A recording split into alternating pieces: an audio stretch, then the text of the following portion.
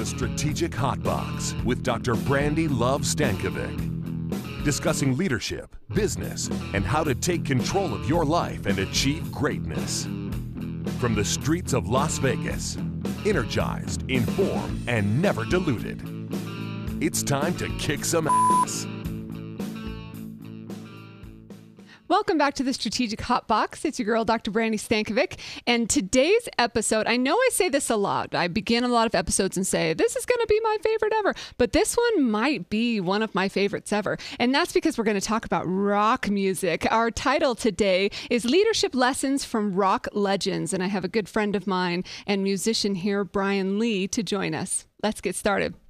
So, as you know, we break down the podcast into the learn, the love, and the kick ass. And for those of you that have been with us for the last couple years, I'm sure you are living and breathing this learn, love, kick ass philosophy that we have. And it's really important to us in how we break down the podcast as well as how we break down the action and things that you can take forward. And so today in the learn, we're going to talk a little bit about music and my experiences with music. In love, we're going to bring in Brian Lee, and he's going to talk about, this is a passionate topic for him, and one that was spawned from a late night conversation that he and I had about how much a shared passion for rock and roll and what musicians really do and what they bring out in people. And then in the kick-ass, of course, I'll give you some things that you can start implementing, what we're actually going to learn from these rock stars and implement starting today. In music, or music in general, in rock, or in all types of genres of music, music is definitely one of my favorite art forms, and I incorporate it into everything that I do. And I love teaching my kids about music, and other people are having those delicious banter conversations about particular bands or music. And I use music across the work that I do as well. So I might have a playlist that I have for training or an engagement, or something, a song that may inspire creativity and something that I'm working on.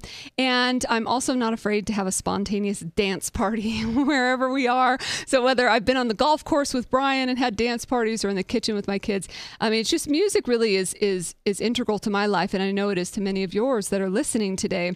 One of the best things about music and musicians is going to live concerts.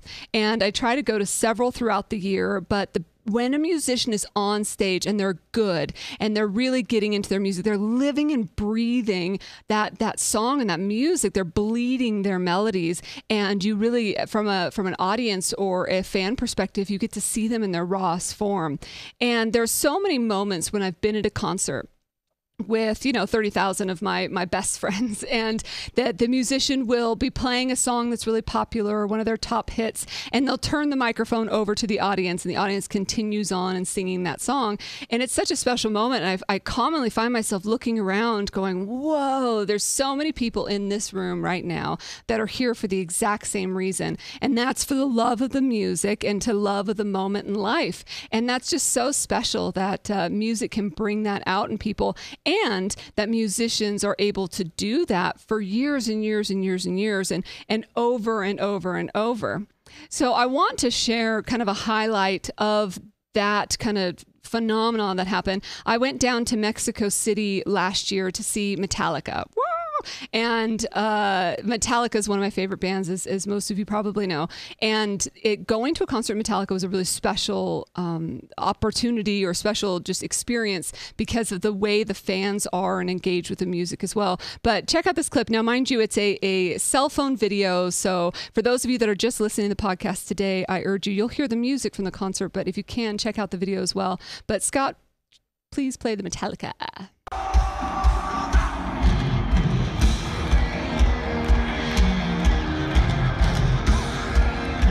For whom the bell tolls.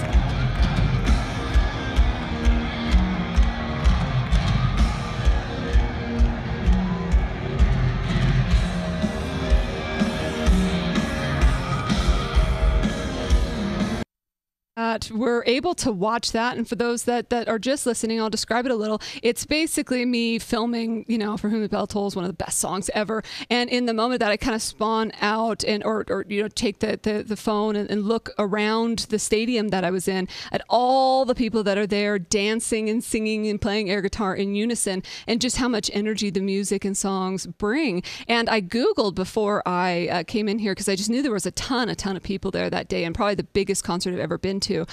And when I Googled it, there at Foro de Sol in Mexico City, there were 197,000 people, 745 to be exact. What? I mean, there were almost 200,000 people in that stadium dancing together, singing together, and it wasn't nearly as chaotic as some small concerts have been to that I've been a part of. But I admire bands like Metallica that have been able to stay true to their values while exploring new creative outlets. So one of the things that we'll chat about today, and we're going to get Brian in here shortly, is what can we learn from these musicians to create that kind of passion with 200,000 people will stand years and years later, 20 years after the band is created, to be, throwing their fists in the air and be excited about the music and the passion for what they have. One thing that Metallica does is they have evolved, right? So in the early 90s, I'm sure some of you remember, they received a lot of negative attention for cutting their hair and going, quote unquote, air quotes, soft. And first of all, if you're a real Metallica fan, then you should like Metallica no matter what. It's just a matter of the preference that you might have for different albums or things like that. But that's my challenge for those fellow Metallica fans out there. But also the main thing, the point that I wanted to make there is they knew they needed to step up their game in order to get their reach to broaden. And so they got experts involved. And in their case, it was producers. And they were able to reach a wider audience through the Metallica album, or Black. And it just changed, I think, Metallica's journey. It changed their projection. It changed all of our listeners' lives. And I was young in the 90s. I was young once, and it was in the 90s. But that's when Metallica came into my life. I didn't listen to Metallica through the 80s, although those have since become some of my favorite albums. So it's interesting how bands can use and evolve. So that's the first thing. The second thing that I really find amazing and is a lesson for me is that some bands all over, all the time, will sing songs like it's the first time, every time. I recently saw the Rolling Stones, and as you may know, the Rolling Stones formed in 1962. So those boys have been singing those songs for a long time, and they have probably sang some of the top hits millions of times. And yet when I was there, the experience I had was that they were rocking out.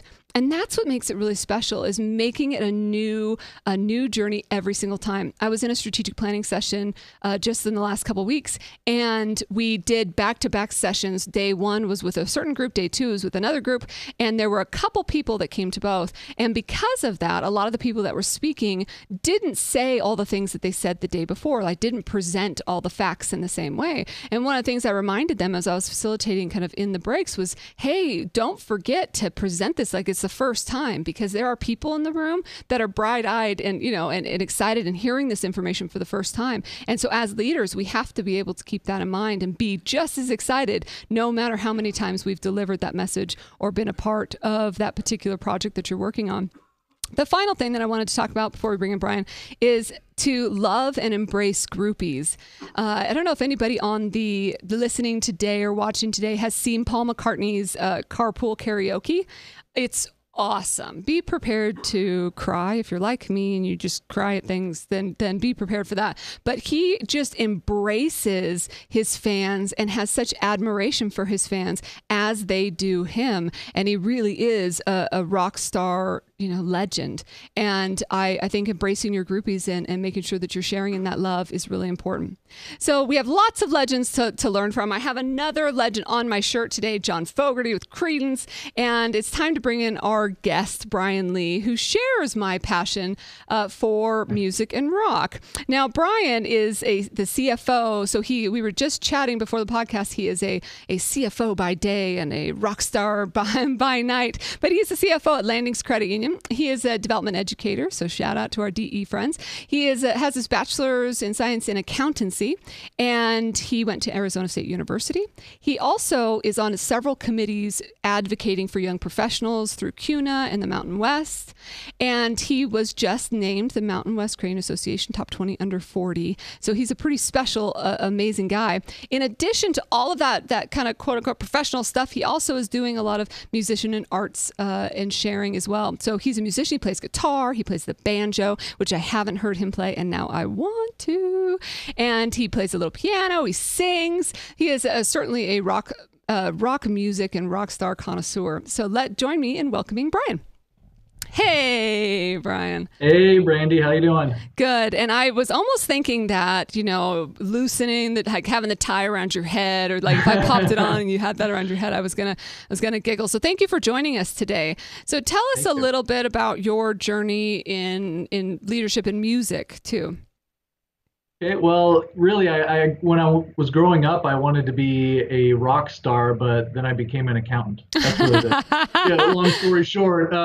It's the classic tale, really. So I loved music growing up, and I loved playing. And one way I figured I could continue to do that was to, have a good career behind me. And really, I love what I do. I got into accounting, and then when I got into credit unions, I just love what I do. And as you mentioned, getting to work with young professionals, amazing network that I've been able to work with. It's kind of led me to where I am now, and really trying to learn those lessons from playing music and what I do every day. That's awesome. And you're right. Sometimes it takes a career to support, an art. Arts, right. Especially music, are expensive hobbies. So who's your favorite band? I don't know if I know the answer to this question. Well, I've got several favorites, but one that I think has really lasted since I was younger is Pearl Jam. That was I got into at a young age. I have 5 older brothers, so at a pretty young age, I got into really the Seattle grunge, and so Pearl Jam was definitely my favorite with Eddie Vedder there. So yes, oh my gosh. When I was 14 years old, I talked one of my older brothers into taking me to a Pearl Jam concert, and so this was when they were very popular after their 3rd album, and it's back when you had to actually call on the phone to get tickets. Oh wow! And so I was calling, dialing, hanging up, got the busy tone, get in there, got in after about 5 minutes. They sold out in 10 minutes on the phone. Oh wow! And so got to go with my brother when I was 14, and it was amazing. I mean, Eddie Vedder was it comes out that on must the have been stage. the Vitalogy album then, right? Vitalogy tour, yeah. Wow. So Eddie Vedder comes out on a lowrider bicycle on stage. Naturally. The Ramones actually opened for him. It was just amazing. It was an amazing experience. It was pretty funny. About halfway through, actually, my brother kind of left me to go up front in the mosh pits or something, and I was just kind of out there hanging out, enjoying the show. But I still remember how amazing that was. Wow. And do you have a favorite, in addition to a favorite band, a favorite frontman for maybe another band? Although Eddie Vedder's right up there. Eddie Vedder's definitely up there.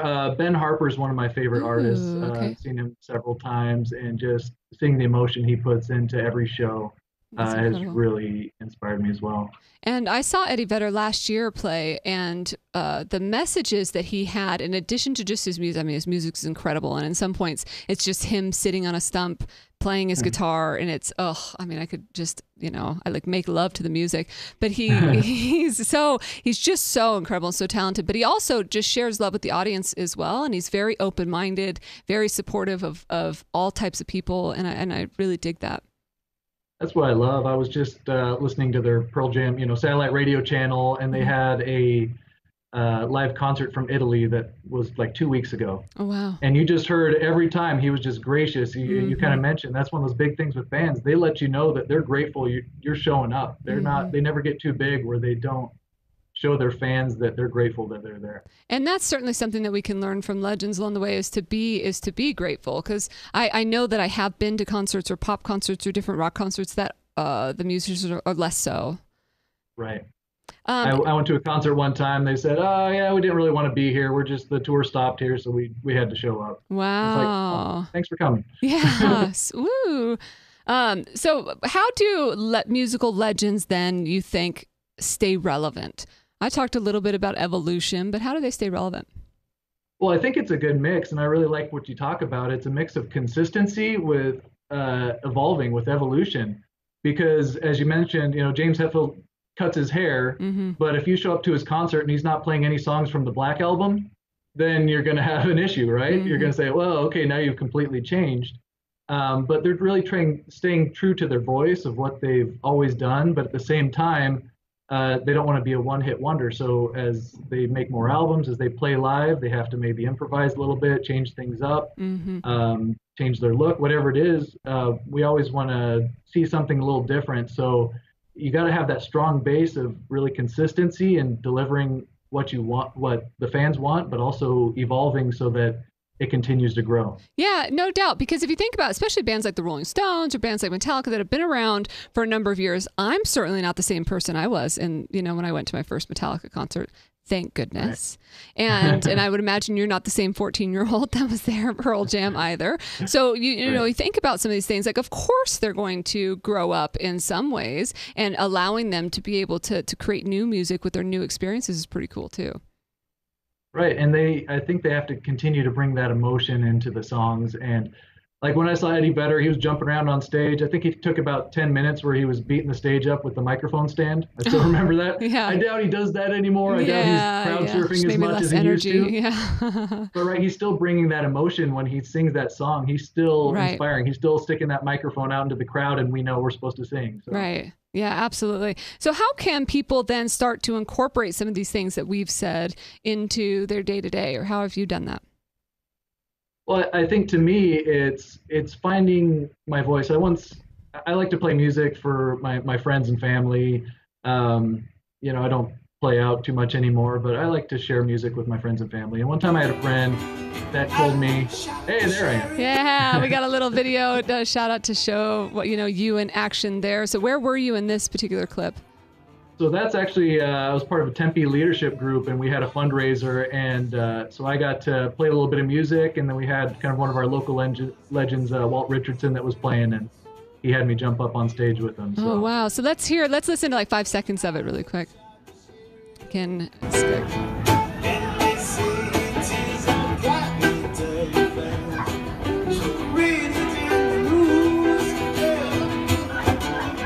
Oh, that's amazing. Look at you in action. And I know I've seen you do several things like that, whether it was with Miles Bristow or just different people, to just, use music as a way to just energize people, whether it's for fundraisers or just to be happy and things like that. Right. It's just fun. It's enjoyable to me. It's my art outlet. I mean, I do accounting all day, so I need something to kind of have that creative outlet, and that's allowed me to do it. And so, as I was mentioning, I had a friend that told me,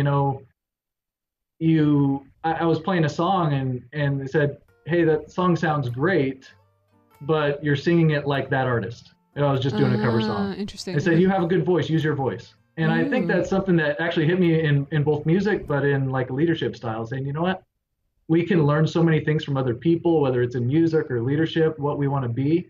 But ultimately, we have to use our voice and let that come out in anything we do. Yes. I love that. You have a good voice, use it. That's just a really great takeaway for today. And can you share a funny story of your journey in music?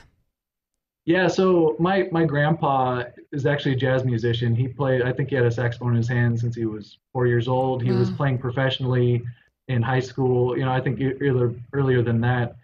And one of my highlights with my time as being a musician is when my grandpa started talking to me as a musician, because he took it very seriously. I mean, he played his whole life. He just passed away at 97, but played his entire life.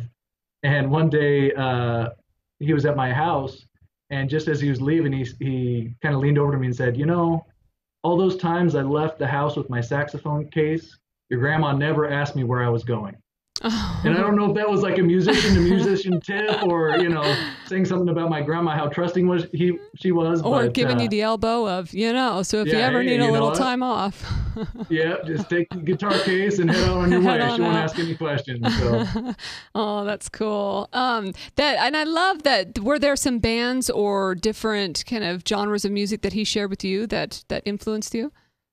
Yeah, definitely. In high school, I played with the jazz band for a couple of years. And so really getting into that and having an appreciation of how much time he spent to be that great of a musician. He played both saxophone and clarinet. He played with some of the great big band artists back in the day and continued to play. And so to be able to really speak on those terms of really music theory, that sort of thing, was definitely amazing to me. Pretty insane. And you think about that with any musician, it's easy to sit back in the audience and be like, easy stuff, right? I could do that. Right. Anybody could do that. And at the end of the day, it really does take a special human to not only be able to create and write and build music, but then also be able to perform that music. It's almost like unique skill sets in a sense. Right. And that's that clip you played where I was playing with Walt Richardson. I just jumped up on stage and we played for over an hour together. And people were like, "Oh, wow, do you guys play together?" I said, "No, I just met him." Wow. And there's a certain way when musicians can speak and you can listen and play off of one another. And It's really jam. different than anything else I do. Yeah, just be able to jam and play together. And I still have friends that I've played with since I was seventh grade, and we can just still pick up and play. And the same is true with in the leadership sense too, right? So you get into a boardroom, there are certain leaders that we come across that you can just jive with right away and just know the business, know how it rolls, and they walk in and they're ready to play. And it unfortunately doesn't happen as much as it should. Right.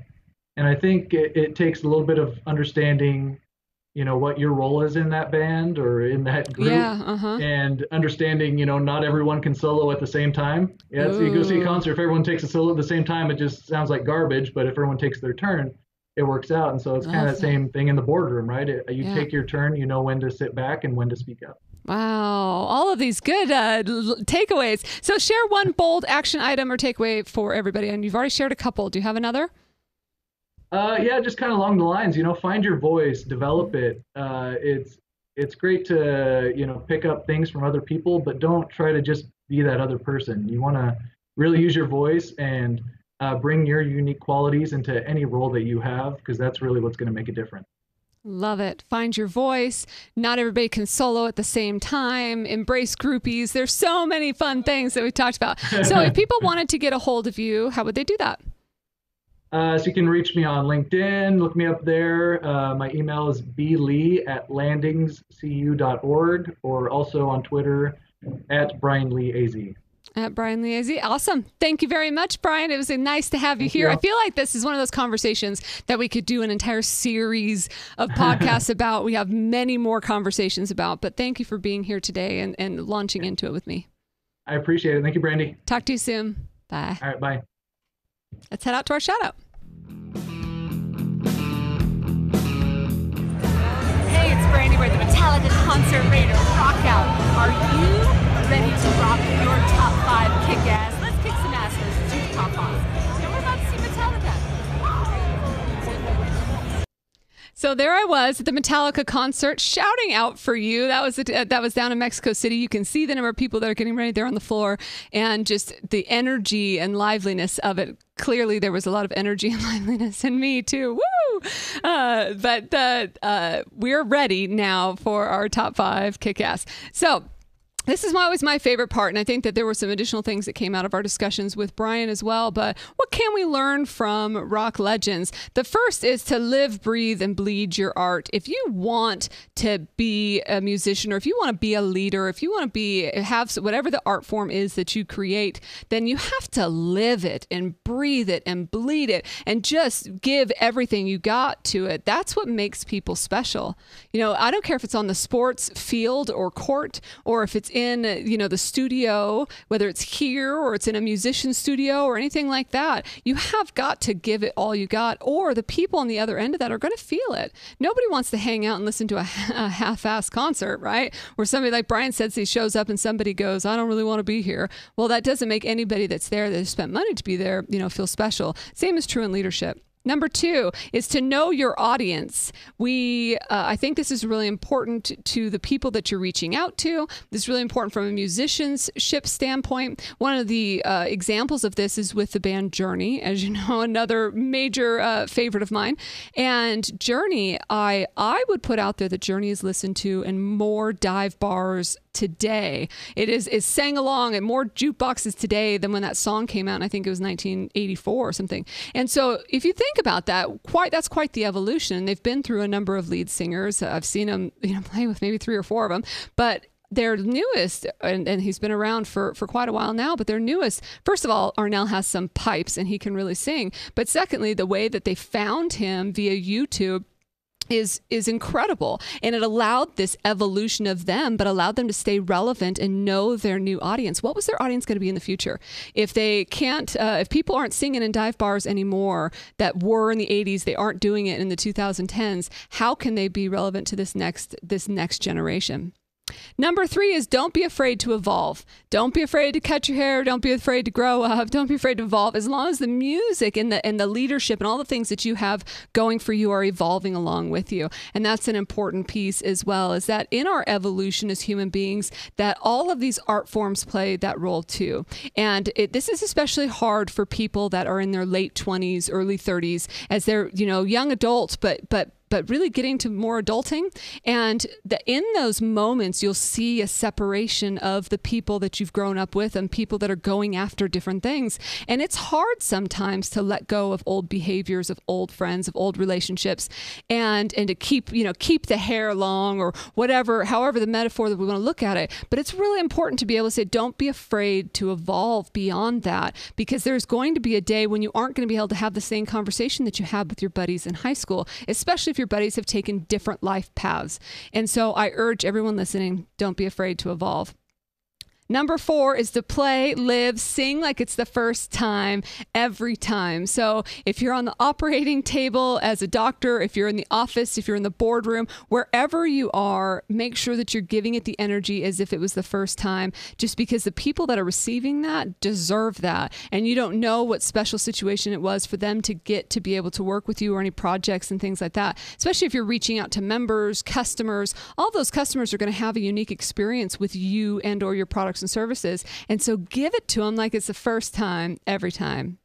And number 5 is to embrace your groupies, to love the people that love you. It's another way for me to say we got to share love. I really believe in it. But if there is somebody that really loves the things that you're doing, then why not share some love back with them? That we are never too cool for the people that help support the careers that we create, whether it's in leadership and whether it's whatever path that you've taken in music and art and leadership, and embrace the people that have supported you and been your fans along the way.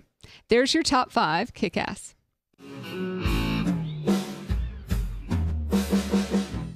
So thank you again to Brian for being here. I feel like this is definitely one of those topics that we could go on and on and on about. And so if we want to dig it up again and you're out there and you're a musician that has a new flair on it, reach out to us. Or if there's another topic that you'd like us to tackle here at the Strategic Hotbox, let us know. You can hit us up on Twitter at BrandiLove, BrandiLuv, or Instagram at Strategic Hotbox or at BrandiLove.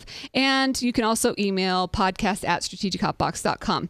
And if you want any ongoing access, so whether it's to get Brian's information, whether it's to find some leadership tools, maybe some really cool merchandise that we've had a lot of our Rockstar friends and Hotbox pioneers share some love with wearing some of the merchandise and the shirts and things, then head out to the strategichotbox.com and you can find all of that there. Until I see you again, get out there, find your voice, embrace your voice, embrace your groupies, and kick some ass.